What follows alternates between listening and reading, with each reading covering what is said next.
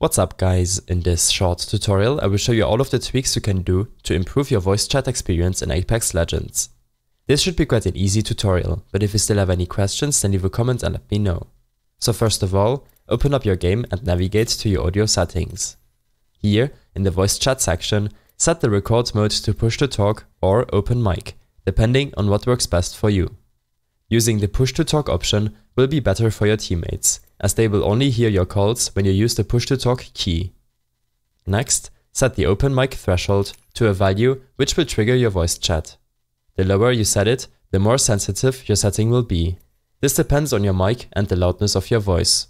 Set the incoming voice chat volume to about 30%, if not lower, if your master volume is already set to low.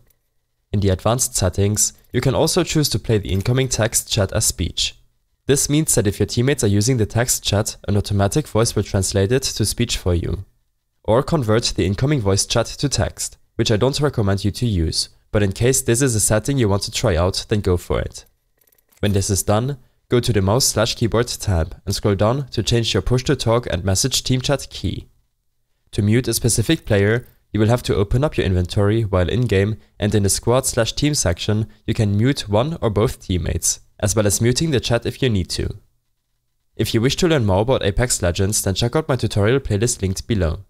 I hope this helped you out, leave a comment if you have any questions and see you in the next one.